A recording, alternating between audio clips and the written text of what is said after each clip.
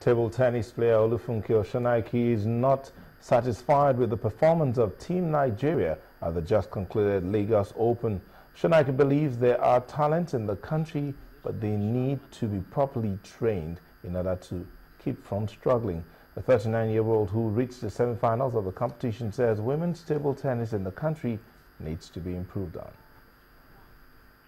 And good coaches are very, very important, and that is number one thing that is lacking in Nigeria right now. We don't have good coaches because we have a lot of talent. The girls are good, the boys are wonderful, you know. What about the technique? What about the tactics? That is what is lacking, and that is what I hope one day Nigeria is going to get it back together. If things continue like that, let me tell you one thing for sure. My chairman, Honorable Anito, you know, he's doing wonderfully well, but he cannot do everything all alone. We need the back of Nigeria and to Nigeria Sports Commission.